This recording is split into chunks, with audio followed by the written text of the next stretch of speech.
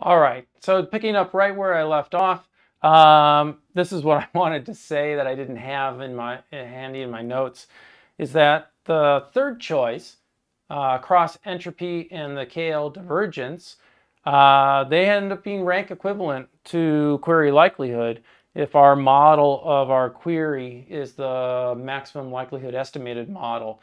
And so it all comes back then to query likelihood. One of the, you might say, did you really give us some good reasons about why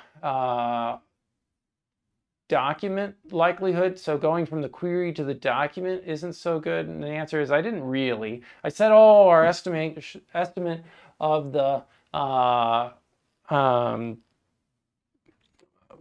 query model isn't very good, and that's true.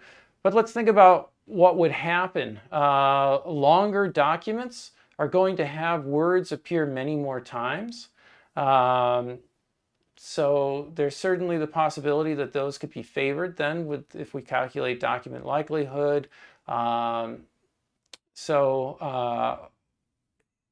Whereas when we have a query, we just have the keywords and we're estimating how likely we were to generate those.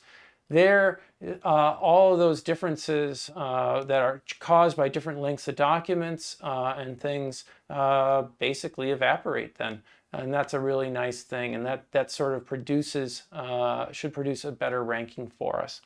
All right, I'll continue on in a moment.